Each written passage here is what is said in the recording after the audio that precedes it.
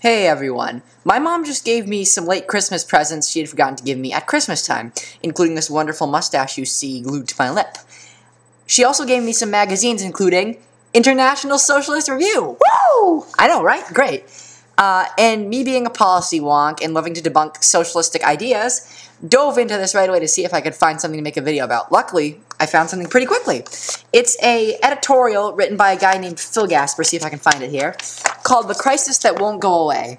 And it's pretty much an argument I've heard before made by progressives and here socialists about how capitalism has a tendency to overproduce and then it causes a bust after a boom because there's a lack of demand and so people get laid off and it leads to a spiral. Now, if you understood the Austrian business cycle theory of economics, you wouldn't make this argument, but I don't think socialists really understand that. So I want to debunk this here because I just want this to go away, okay? This is going to be settled after this video.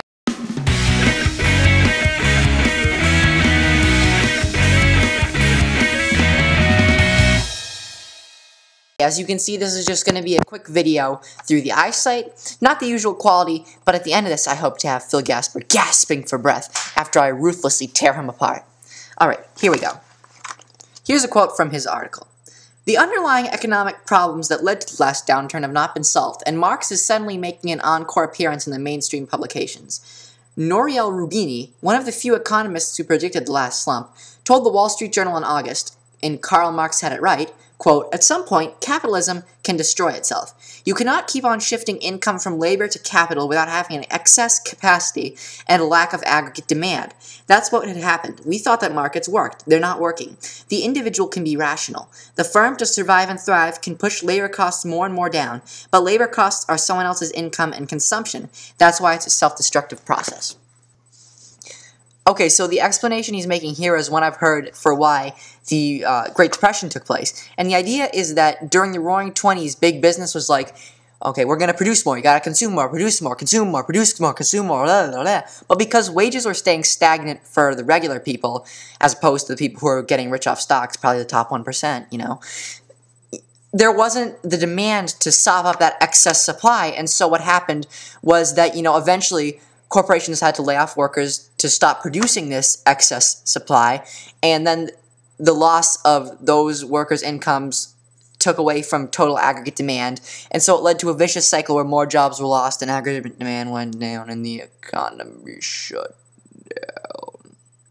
The whole problem with this theory is that supply is a very direct relationship with demand. It's a response to demand, and so it would be very unlikely for this level of overproduction to happen without the demand to soak up the production.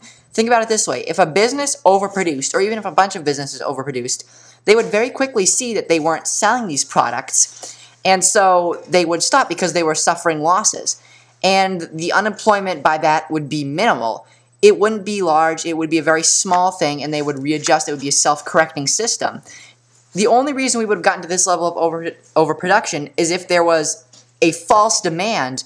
You know, it was acting like there was a demand for the product when in fact it was a demand that was, for example, a expansion of the money supply, which only goes on as long as the money supply is expanded. By the way, that's actually what happened.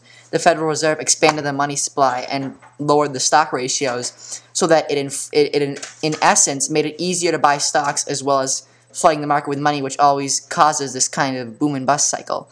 So the whole problem here is that he doesn't see the relationship between supply and demand. Now the second part of this argument here is the individual can be rational, the firm to survive and thrive can push labor costs more and more down, but labor costs are someone else's income and consumption. That's why it's a self-destructive process. Now Annie Leonard, who's an enviro-Marxist and believes the government should come in and, you know, completely plan our economy, even admits before there was all this government intervention in the market on behalf of the worker, on behalf of the poor man, on behalf of corporations, on behalf of anyone, that there was something called Fordism, and it was named after Henry Ford. And what happened was Ford adopted a policy. This is back when the minimum wage had been completely, you know, destroyed by inflation, so it was completely ineffective. And what happened was Ford doubled his workers' salaries and cut down their working hours. He had lower worker turnover and higher sales as his own workers joined the consumer base. That's free market capitalism at work right there.